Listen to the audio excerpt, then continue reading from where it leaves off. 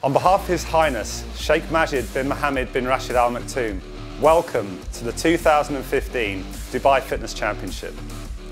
The Championship's now in its 4th year, and His Highness's vision of creating a world-class fitness event in Dubai that encourages and inspires the local community to get into fitness and sports certainly seems to be realised.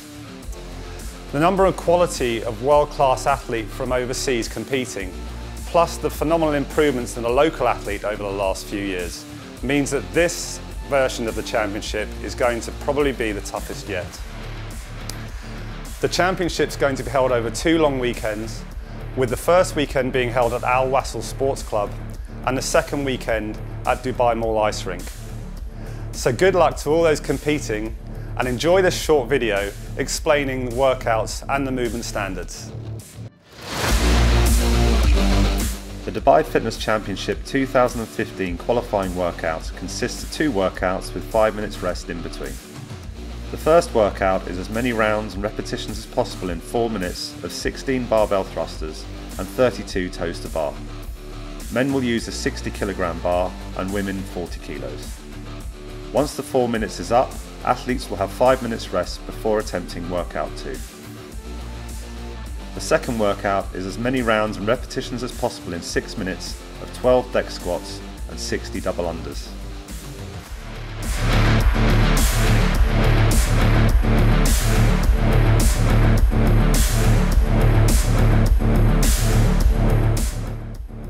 Barbell thrusters,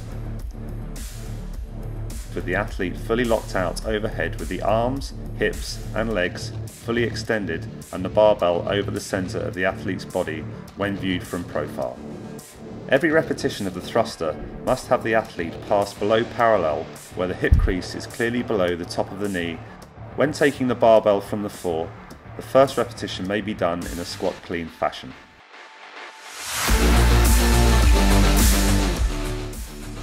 Toes to bar. A repetition is counted when both feet touch the pull-up bar at the same time between the hands. Every repetition of toes to bar starts with the athlete hanging at full extension and the heels behind the vertical plane of the pull-up bar.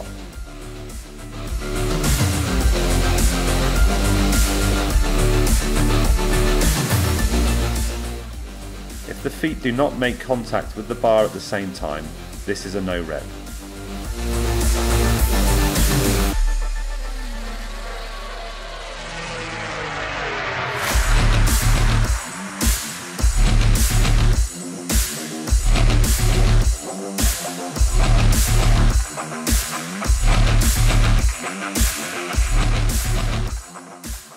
Deck squat.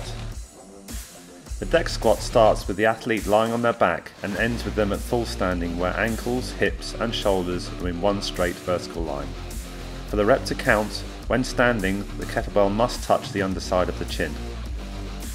When on the ground, the top of the kettlebell handle must make contact with the ground. Feet must be parallel and uncrossed when attempting to stand for the rep to count. If the kettlebell does not make contact with the chin and/or doesn't connect with the ground, then a no rep will be called.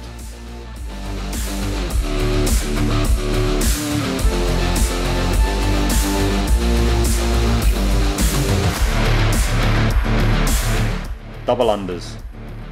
For every repetition of the double under, the rope must pass under the athlete's body twice. Single unders are not permitted.